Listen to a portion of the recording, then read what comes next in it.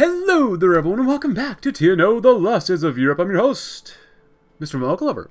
But right now we gotta talk about drawing the sword, newspapers, delivery, the carrying of the citizens of America's packages, bills, letters to their loved ones, and more across the entirety of the U.S. A simple yet wondrous example towards the brilliance housed within the possibility of the individual workman within the economic system of the country. Workman which he, the President of the United States, fought day and night for, and yet as he stared at the newspaper in his hands, he witnessed how these newspaper delivery workers spread the decrying message of the defiance of his former support. Everywhere Harrington looked, whether it was the large graphics of maps detailing political shifts, or the articles describing the spiteful protests throughout the nation against the presidential administration, he saw a nation of reluctance, crouched behind an array of heart-piercing defenses, sensitive to even the slightest bit of change in Harrington's mind. The South had solidified the antagonistic approach to the administration, as a wave of what the critics in opposition call exhaustion had moved the Rockies to a change. Yet, even so, the venomous trail continues to seep forward as a baseless claim of frustration has begun to sprout throughout the Pacific and Midwest more and more. As the president continued to flip the pages, the bruises to his self-conscious continued to ride his mind, causing him to relive the feelings of the TV broadcast from so long ago. The feelings of loss, of betrayal, suddenly, as Harrington walked behind his desk, essentially falling into his desk chair, a rush of more memories flooded his mind once more. This time not with the icy feelings of the betrayal of his constituents, but of the warm connection he shared with them. Those countless hours he spent meeting up with dozens, if not hundreds, of workers across the U.S. of A., all in a desperate need of care and concern that Washington was not willing to provide for the hardworking support of the American government and economy. No, they preferred to cut the NPP apart, leave the power to the left, who are organizing riots as we speak, and the Yankees who are going to be tearing the Constitution apart the second they get close to it. The president brought his palms to his face, trying to wipe the anger and frustration from within him, his eyes becoming fixated on a particular part of one of the articles in the corner of the page. The name was one of the most beautiful cities in the U.S., the gateway to the West, St. Louis, Missouri, engulfed in street brawls between far-right and progressives. They even got home. All support in the South has become disillusioned. Many in the Rockies have become disillusioned. The North has become disillusioned. Legislative support for their agenda falls, and NPP grows to further divided. It is what it is. Are we going to stop? Nope. We're going all the way with Michael Harrington still. Hopefully we keep passing some more votes. I mean, there's only one far right there, so it doesn't really matter too much. So they are near their breaking point right now, which sucks. Which is really, really bad. The middle class hates us. The bourgeoisie hates us. The working class dislikes us, which is not great, but, you know, it is what it is. Reassure the middle class. Fatigue will be decreased by 10. At this point, I mean, we're just trying to solve wage poverty. So maybe we'll do some systematic inequalities. Highly polarizing gesture. Improve relations between us and a lot of people. You know what? Let's give it a slight break. El Duce's disaster. Mussolini has been dead for over a decade, but the father of fascism is still giving us more trouble than any dead man except Adolf Hitler. Ciano's mismanagement of foreign policy in the Italian Empire, the turmoil stirred up by the transition to a democracy, and the incompetence of the Italian colonial administration has led to an explosion of chaos in the Middle East. This would not be our first concern except for two reasons. First, Italy is an extremely valuable ally with a vast influence over the Mediterranean, a powerful military and economic ties to us both and our allies. Second, Italy's empire is one of the world's largest producers of oil, and the collapse of the colonial governments has dramatically destabilized the oil market. Both of these are reason enough to intervene. The only question is the nature of what type of intervention should we do. Just because we may give a slight break from this. Slight break, maybe. We'll see. Keep getting us that pee-pee. When in doubt, pee-pee comes out. No. That wouldn't be worth it. Reduce influence of the working class would be good to do, because they're at 57. The bourgeoisie is at 56. A working class, it would be better if they actually liked us. So, but the other America likes us. I want to reassure them, but still. Influence will go up, but fatigue will decrease. We gotta reduce fatigue, man. At this point, we've really got to reduce fatigue somehow.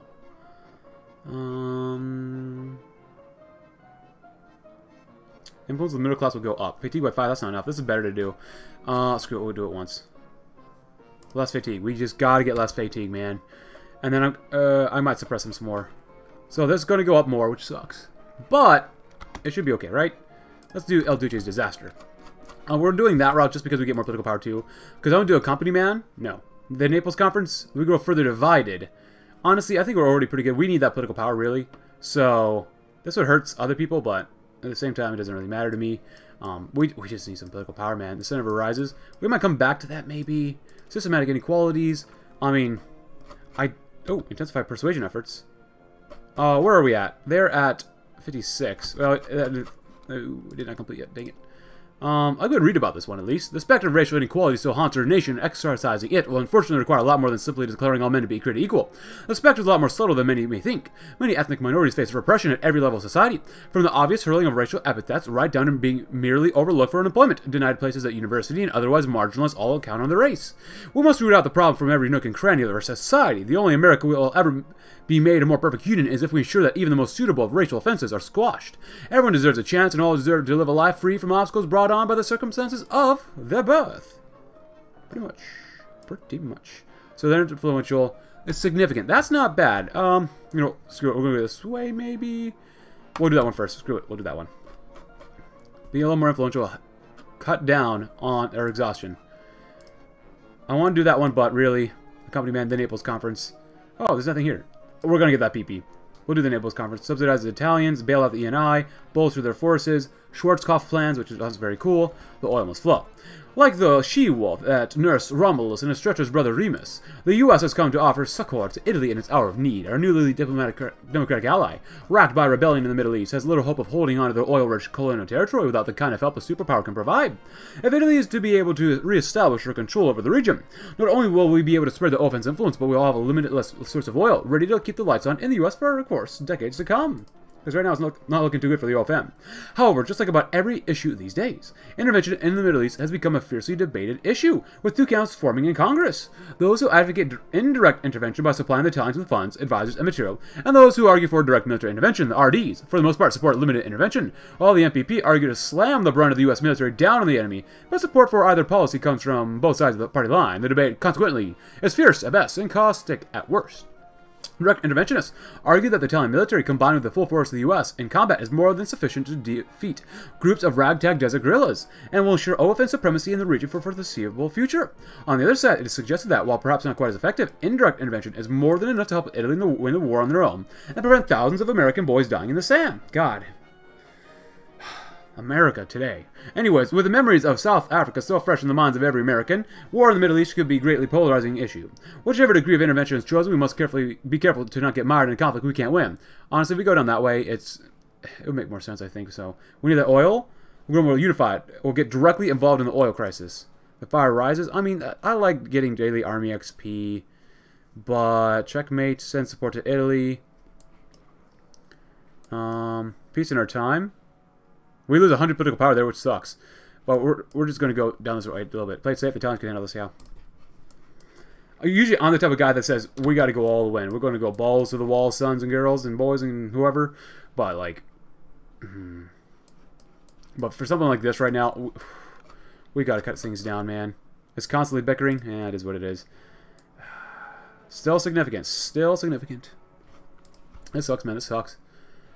We're at, I mean, we should still be able to pass whatever we need. We should still be able to do that. I think USSR is back, though. It's a really cool flag. Tukhachevsky, looking like an old dude. Looking like a real old dude. That's alright. Sometimes we all have to get old, right? Sometimes. More like usually. Alright, the Naples Conference. The President's Commission on Racial Inequality. A radical proposal. Is America ready for the step? Public fatigue. Oh, boy, it's not going to be good. It's not going to be good for us. Systematic inequalities. Oh boy, I guess we're gonna go. We're gonna get that PP and just burn it immediately on lowering fatigue. Probably. Ooh. Is there anything else here? Yeah. Why can't we get more PP, please? Democrats? Nope, not today. Toe down rhetoric. I'd like to do that. Fatigue goes down by 10. I mean, it's still significant. This is not good. I'm not going to favor the middle class. Help the other America out. Screw it. Help the other America out. A letter from Springfield, Massachusetts. Dear Mr. President, I suppose I should begin saying that I didn't vote for you. My family's been supporting Democrats, and then Republican Democrats for generations. We love them for nominating the Kennedys. My grandma called you a dirty red the first time she ever saw one of your advertisements. She called you an atheist and a bunch of other things. But last year, her husband, my grandpa, passed away. He had worked as a janitor in the Big Y headquarters for years and years. Grandma has always been worried about keeping the house she had been raised in it. But you know, now she gets his pensions, benefits, and doesn't have to worry anymore. I don't think you'll ever have to admit it. She'd ever have to admit it, but I know that I'm grateful. So thank you, Mr. President. I'm glad you did what you did. Sincerely, Kevin Walsh. I want to do this one, but it's going to hurt. Oh, they already don't like us. So bad. All that matters, all that literally matters, is that we can get some more reforms passed. Literally, the last one. I do not want to have to use constant commands for this. Please, please, please. Operation success. Oh, that's good. Good job, guys. Good job. It's only 5. 5 is not going to be enough to cut this down, though. I mean, let's get some comments first before I say anything else here. Ooh, Republicans. No. But someone says that CMPP is getting more popularity due to reforms. Maybe. That is a good thing to bring up. Like, we're getting more senators because people actually like our reforms. That's totally a possibility. That's absolutely a possibility.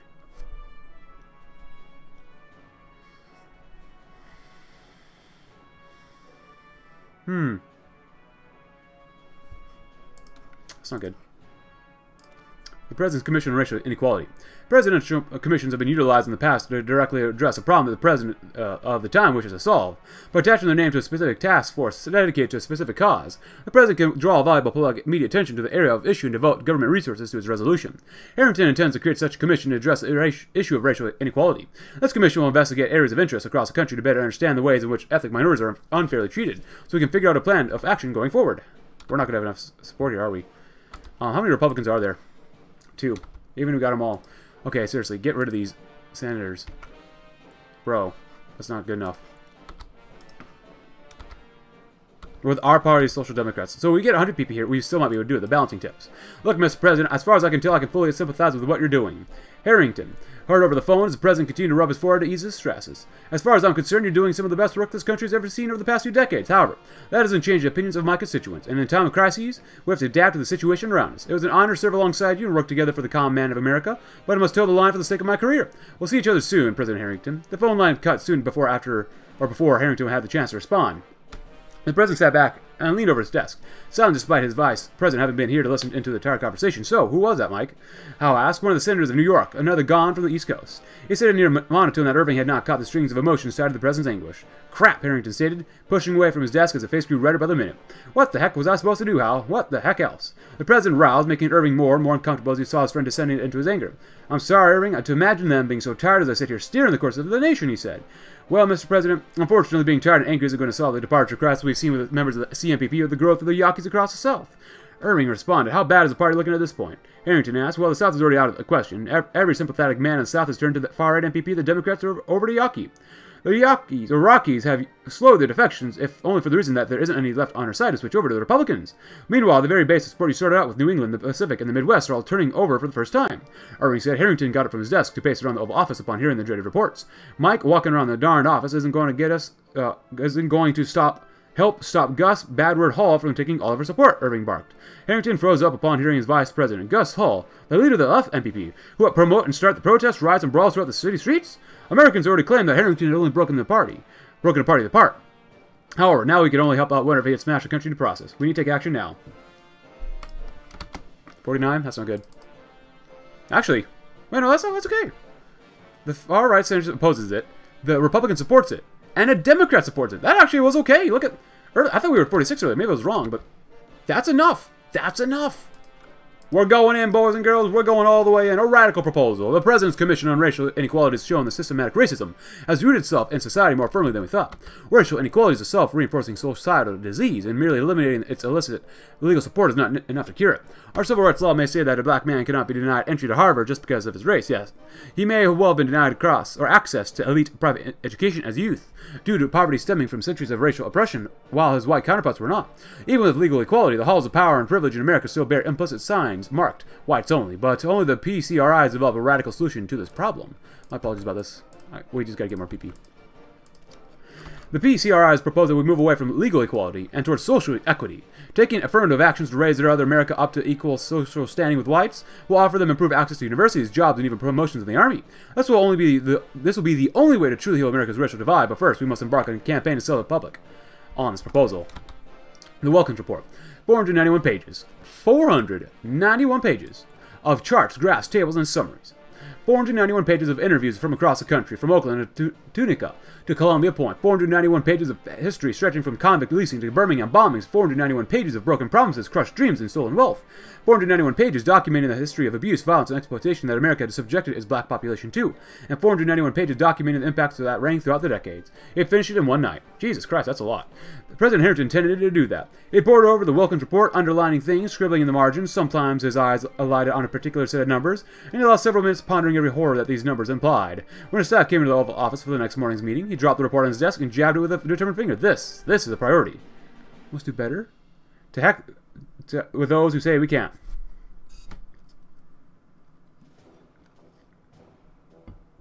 Increased public fatigue. At this point, doesn't matter. You know what? I'll save with you guys here. We could go weak-willed, or we'll go balls to the wall, like I said. So, we're gonna lose that PP. We're not gonna have PP in time. Strike a deal. We're going all the way in, boys and girls, and whoever else is here. We're going all the way. For the love of God, we better get this thing passed, because we're screwed in the next elections. Well, maybe not. Maybe. We'll see what happens. Popularity is god-awful. Significant.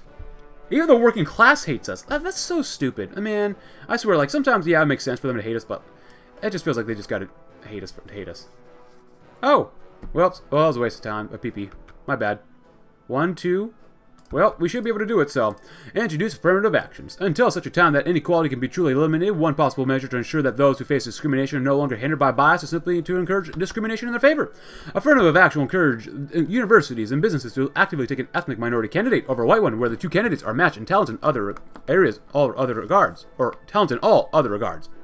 Many consider this proposal unforgivingly radical and highly unfair, simply calling it discrimination in the other direction. The President considers it a necessary system that in any case will only exist until racial bias is removed from the public consciousness, and all can truly be judged on their merits alone. For now, affirmative action will serve as a counterweight to the prejudice that is so deeply ingrained in American society. Ah, yes. Make people hate you more. But that's okay, we're getting past stuff anyways. The glass shatters. Oh! Nice, look at this. Harrington and Howe, with some of the best friends found within the American political sphere, now found themselves once more silently crossing one another in a mix of disgust and sorrow. In particular, Harrington had his eyes glued to the piece of paper that made his way to his desk. A political cartoon, a source of humor for some active within the divided political world of the U.S. of America. For others, such as the United States, all he saw was scorn and insults as it depicted a gross misrepresentation of him taking money from the blue-collar white workers in the South and throwing it into the bonfire door with a sign marked welfare program. The daily newspaper Mississippi seems to have taken a liking to you, Mr. President, Howe said. What the heck did they do that for? I made these programs for Irving for screwing them. Just for them. Harrington said, tightening the grip in his hands to vent his frustrations. Easy, Mr. President. It's because Yaki's taking control across the South, and as far as the far right loses membership every day, Yaki burns your work across the South. Even as Harrington listened on, he had read the reports, he had watched the news, heard the people. Yaki may have been a dude, but that much is true. But Hull was right on the other end of the spectrum, stealing away from the social democracy Harrington had built around himself to feed to his proletarian dreams. The MPP, the government, the whole darn country had been engulfed in this wildfire partisanship and extremism. Irving, I have a question, Harrington asked, in a tone mixed with resolve yet sorrow, as the VP braced himself.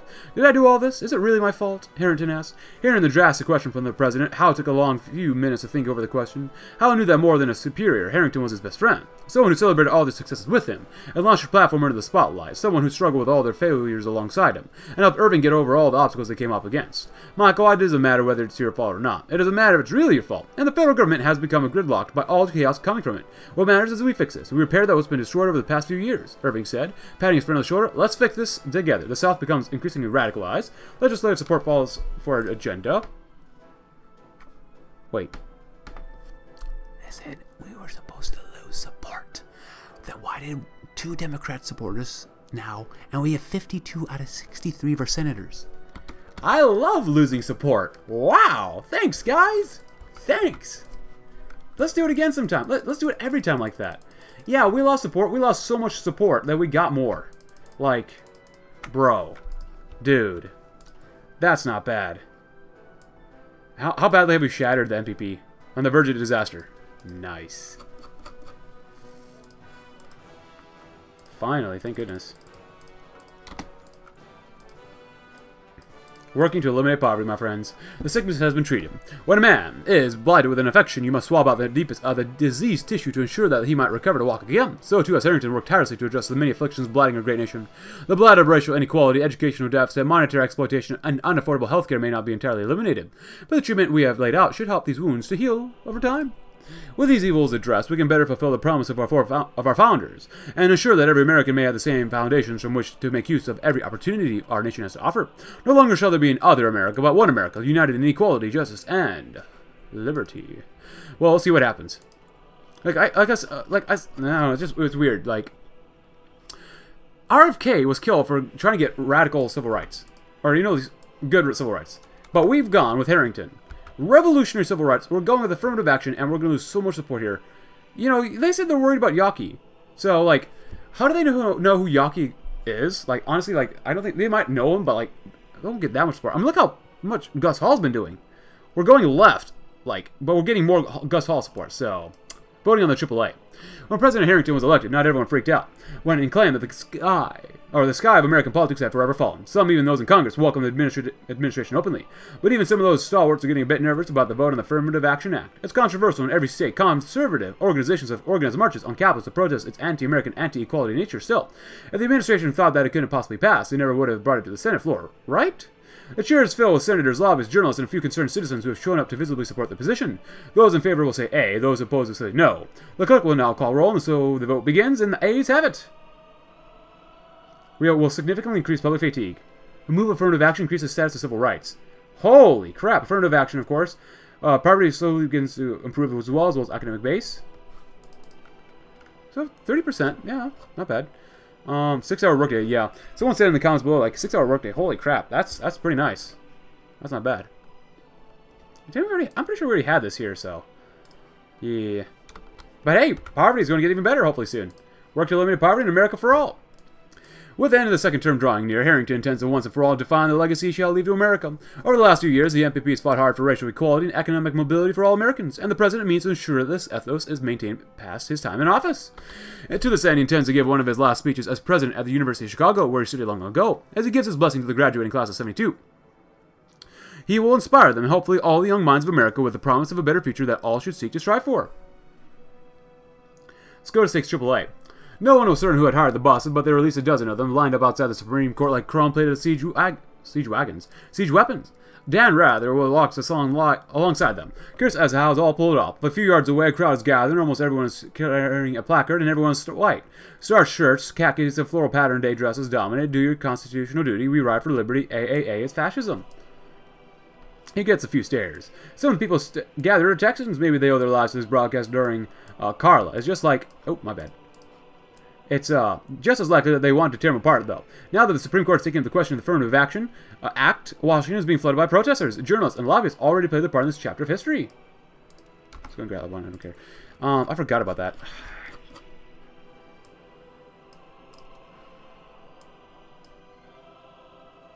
We have 5, 6, 7, 8 quotas will discriminate. How are we supposed to get 5 liberals here? Thurman made us get another one, but still, like, we have secured 36 votes outside our voting block for the next piece of legislation. Okay, salvages surround us. The static continued to emanate from the TV sets as President Harrington looked on with anger, loss, and exhaustion. Just as the entire ordeal had been put through for the past few months had exhausted him, the screams and cries of Americans across the country echoed a similar exhaustion.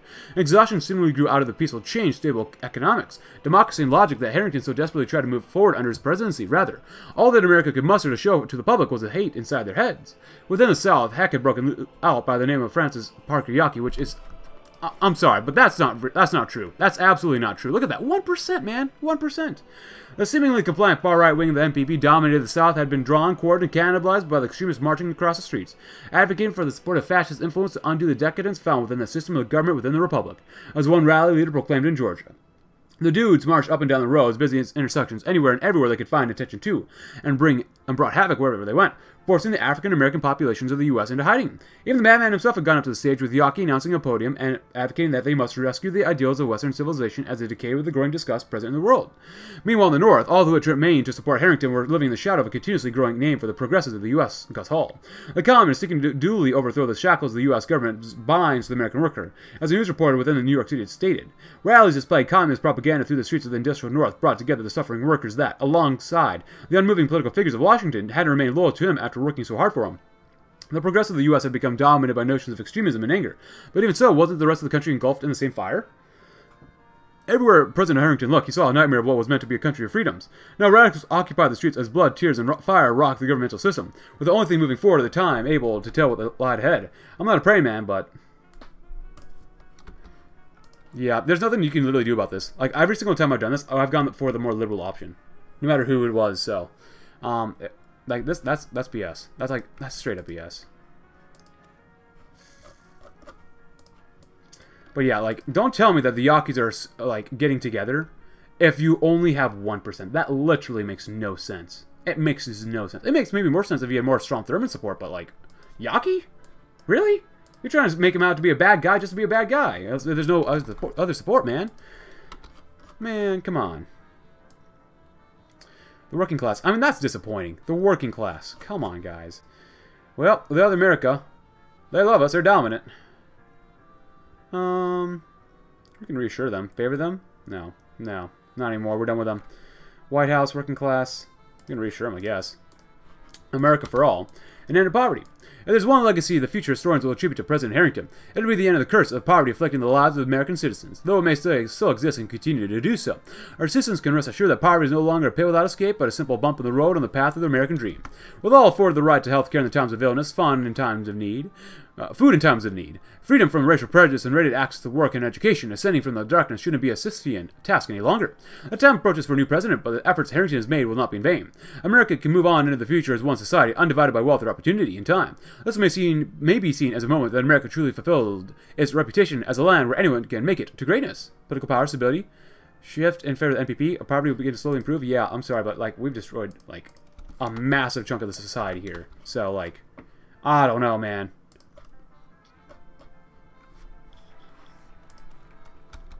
An end to poverty.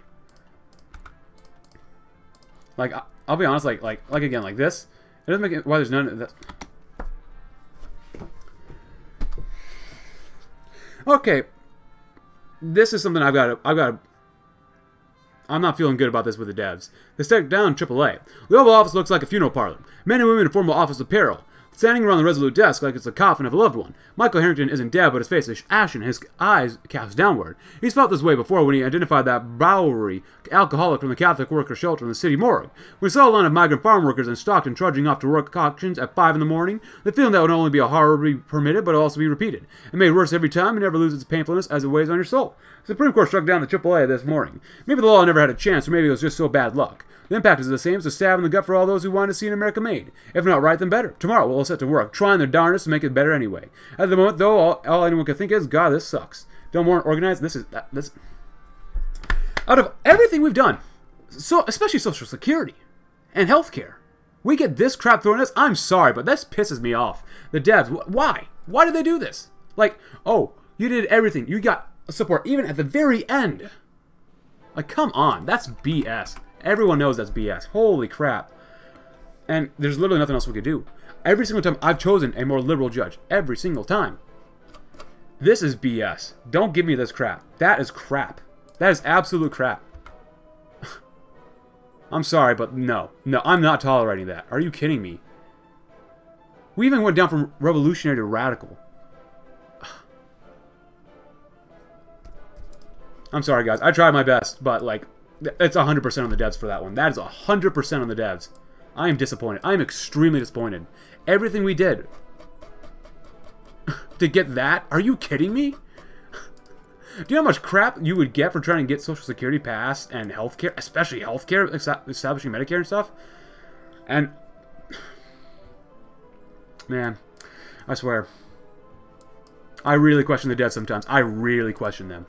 But subsidize the Italians? Well, it may seem scandalous, even traitors, to consider supplying Italy with funds. The OFN is left with no other choice. The Italian economy is on the verge of total collapse. Without foreign aid, all the nations that rely upon Italian oil interests will be brought down with them. As such, every nation must pitch in something, be it hard currency or soft, anything to keep the Italians from falling further into the abyss of economic depression. The deliberations of the Naples Conference have made it clear Italy needs help, and the OFN needs to supply that help. Funding will be relatively inconsequential at first, but as time goes on, it's a near certainty that Italians will need more money to save themselves, and the U.S. of America will have to provide that money. If the Italians go down, they may well bring the entire free world down with them. So I'll be honest, I might just go back and, like, I might use console commands. You know what? I don't know what they are, but this is crap. That is 100% crap to all of us who went this entire way. Do get more liberal judges the entire time. I'm sorry, I'm pissed off. I am 100% pissed off. Out of everything, there's literally nothing you can do. There's literally nothing you can do. What are we supposed to do? Nothing. The devs are like, no, screw you.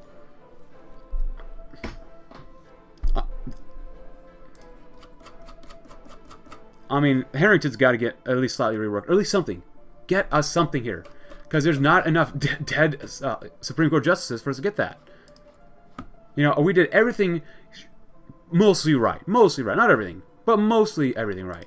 Just because we had to use console commands to get more support as RFK earlier. And that's it. That's literally all we've done to get more support. But to get treated like that, at the end, we're going pretty radical. Just because of some stupid judge? I'm sorry. That's not good. No. I'm sorry. No. But we're going to bail ENI.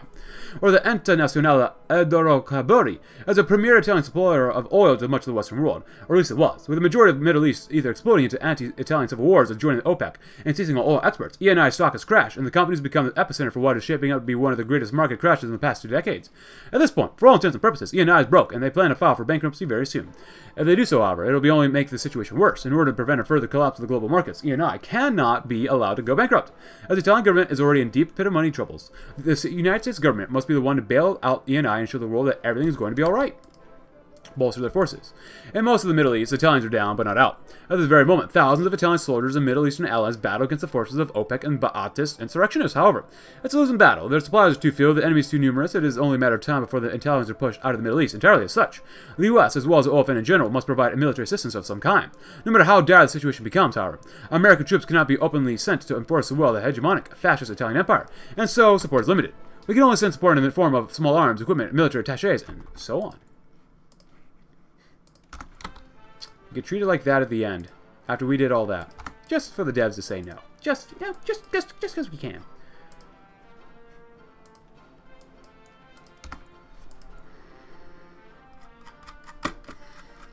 Should have packed the court then. So there's literally no point doing this now, which is disappointing. I mean, I'm sorry, but this is one of the most disappointing things I've seen in TNO. It really is. Just because one guy on the court says something here. Says, just because they say they're conservative or liberal doesn't mean they actually are. So, like... gotta love it. Gotta love it. Schwarzkopf's plan. Colonel Norman Schwarzkopf is the premier American military attaché to the Italians in the Middle East, a veteran of both South Africa and Indonesia. The man has seen his fair share of modern war and understands how to fight one effectively. Thus, he's devised a plan for the Italians to follow, which entails heavy concentrations of troops to strike deep into the deserts of Arabia and Egypt, outmaneuvering and enveloping hostile forces. In addition, as the population may be less than cordial with the occupying Italians, Schwarzkopf has envisioned a thorough organization of garrisons and patrols to keep down any insurrection that may arise at the moment. Schwarzkopf's plan is simply a breakdown of major objectives of the offensive. Details have yet to be worked out, so the colonel will likely require the aid of both Italian and American militaries to truly formulate a comprehensive strategy. I would have more billions of dollars, huh? Yeah, 2.7 billion, huh? Yeah, just because you improve the economy means we have even more of a deficit. Oh, baby. Oh, boy. But the Italian desk. We have dispatched William Colby to Rome in the guise of a State Department clerk. The old fox has decades of experience as a spy. If anyone can root out the root or rot in Italian society, it's him. Let's ensure he has the resources he needs to pass on to the Italian government what information he can uncover about the extremist groups rocking the nation. And if any of that information and funding should happen to make its way to anti-fascist and pro-American parties in such a way that it benefits them in elections, well, they, as they say, when in Rome, do as the Romans. Someone also asked if I could play as Barry Goldwater. I do plan on playing him sometime, as long as there's not a lot of BS in that campaign as well. Like, 100%. So, we'll see. Unite the party because they suck. At least far right does for this campaign. Someone also recommends I should play as Ronald Reagan, George H.W. Bush, Sr., of course, Bill Clinton, and George W. Bush. Well, there's a sub-mod for TNO. I forget what it is called. Was it? Yeah, I can't remember what it's called, but there's a mod that will try to get a lot of those presidents available to have. So, we'll see. We'll get there eventually, but we'll see. We'll definitely see. Yeah, but I'm pretty sure, like, every single time I've elected a liberal judge, I don't think I've ever selected a conservative judge. Every single time. Every single flipping time. I tried my best, guys, but It's all 100% on the devs. Taking back their empire. The US of A and the Italian Empire have not had the most stable, cordial relationship of the past, but now cooperation is needed. Should the Italians fail, they shall bring the entirety of the free world down with them. Oil prices will soar, the market will collapse, and history will repeat itself. This supposed eventuality cannot be allowed to happen, as so the US must stand fully and openly behind Italy and her empire going forward. The people in the press may raise a fuss over helping a former enemy, but without the jet black gold that they provide, America will be brought to its knees. And then I'll probably go do cool the lead. Colby's requested additional resources to cool the heated domestic situation in Italy. He believes focusing solely on the fascist underground will fail to resolve the current instability in international interest. Should Italy fall to a truly radicalized left-wing regime or descend into total anarchy, chances of a German intervention is high. As such, he wants resources to infiltrate the more violent communist groups, extremist student organizations, and even radical feminist associations. In addition, he wants funding for the organization of a stay-behind network of democratic politicians and military brass in the event of a German invasion or radical coup attempt. Even if these networks should prove unable to restore the government or democratic government, they can make life sour for the new regime. Let us give him what he needs. But if you enjoyed the video, despite my ramblings and you know, ramblings and more ramblings, please consider leaving a like. It does help me out. Subscribe if you're new. Check out my Discord link in the description below, and I'll see you tomorrow after I've cooled off from being disappointed with the developers. Thanks for watching. Have a great rest of your day.